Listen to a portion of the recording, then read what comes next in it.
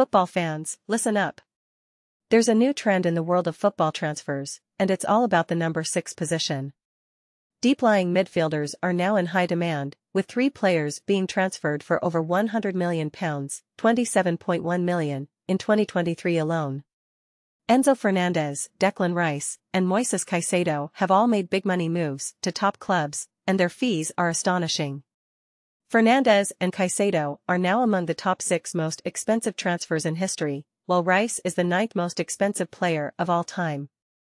But why are these deep-lying midfielders commanding such huge fees? Intriguingly, the fees for number 8s, the more creative and goal-scoring midfielders, are only about half as much. So what's behind the rise of the number 6 position? Is it just a passing trend, or is there something more to it?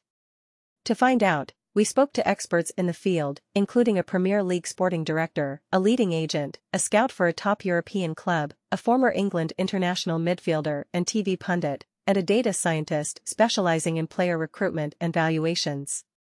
The consensus seems to be that the rise of the number 6 is a combination of factors. The financial power of Premier League clubs, like Chelsea, has certainly played a role in inflating prices. But there's also a scarcity of players with the skill set required for the number 6 position. These players need to be both defensively strong and excellent with the ball at their feet, making them a rare commodity in the market.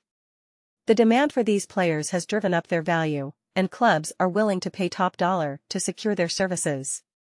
But are these players really worth £100 million plus? According to data gathered by 21st Group, a company specializing in football analytics, defensive midfielders like Fernandez, Caicedo, and Rice are the linchpins of their teams. They have more touches, complete more passes, and make more tackles than other midfielders. They are the compasses that guide their teams on the pitch. So while the fees may seem astronomical, there is a case to be made for their value. However, there are also questions about how these players will adapt to new teams and systems. Caicedo, for example, shone in Brighton's unique style of play, but it remains to be seen how he will fare at Chelsea. The expectations and demands may be different, and he may need to adjust his game accordingly. But with the right guidance and coaching, these number 6 players have the potential to become the golden standard in their position, just like Manchester City's Rodri.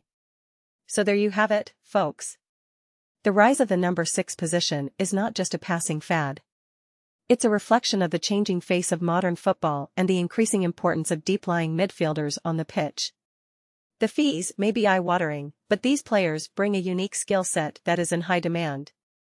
And as long as the demand remains, the prices will continue to rise. Keep an eye out for the next big transfer in the number 6 position, because it's sure to make headlines.